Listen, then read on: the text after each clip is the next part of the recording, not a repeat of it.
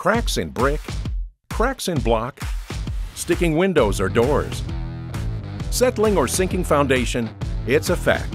Foundation problems don't get better with time, but they do get better when you call APS. Good Sunday morning to you. I'm Scott Martin sitting in for Bill Murray. Enjoy this last day of sunny and dry weather, as rain will be the story over the work week ahead. Here's what I have for you in today's video. High pressure will be set up just off of the Virginia coast today that will start to pull warmer and more moist air up from the Gulf. We'll have plenty of sunshine throughout much of the day, but clouds will start to move into the western parts of the area before sunset. A few showers look to move into the area, especially for the west and southwestern parts, during the overnight hours. Highs will be in the mid to the upper 60s. We'll continue to have the southwesterly flow over the area on Monday, and we'll see showers and a few thunderstorms start to form off to our west and expand into central Alabama throughout the day as a warm front will be lifting northward. The better chance for thunderstorms will be along and west of the I-59 corridor. There's also a marginal risk for severe storms up for the northwest corner of the state, as damaging wind gusts up to 60 miles per hour will be possible. East of the I-59 corridor, much, if not all, of the activity will be just general showers. Highs will be in the lower 60s to the lower 70s. We'll continue to have clusters of showers and thunderstorms move across the area on Tuesday, especially during the late afternoon through the evening hours ahead of an approaching cold front, with most of the activity taking place over the northwestern half of the area. Once again, we could see a couple of strong to severe thunderstorms with damaging winds as the main threat, with a small possibility of a brief tornado or two.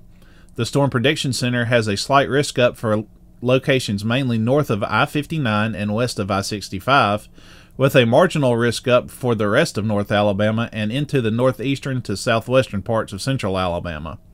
We'll also have to watch for some flooding issues over the northern half of the area, as rainfall will be heavy at times. Highs will be in the lower 70s to the lower 80s across the area.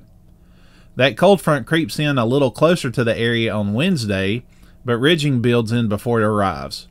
This will actually allow for the shower activity to start dissipating through the morning hours and only keeping a smaller chance of showers in the forecast through the afternoon.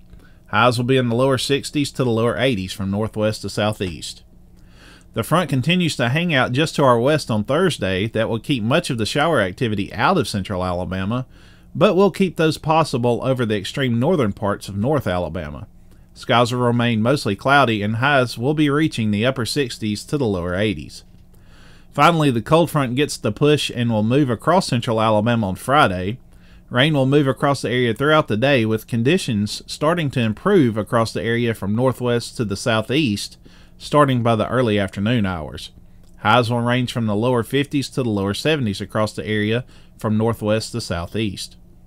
Skies will become partly sunny on Saturday, and temperatures will be much cooler behind the cold front, but not too cold. Highs will be in the lower 50s to the mid 60s. Temperatures will start to rebound a little on next Sunday for much of the area, but cooler temperatures may hang around the extreme northern parts of central Alabama. Skies will be partly cloudy with highs in the lower 50s to the upper 60s. That will do it for today's video. We'll have notes on the blog throughout the day. James Spann will have your next video out on Monday morning. I'm Scott Martin signing off for today. Have a great day, and God bless. Cracks in brick, cracks in block, sticking windows or doors. Settling or sinking foundation, it's a fact. Foundation problems don't get better with time, but they do get better when you call APS.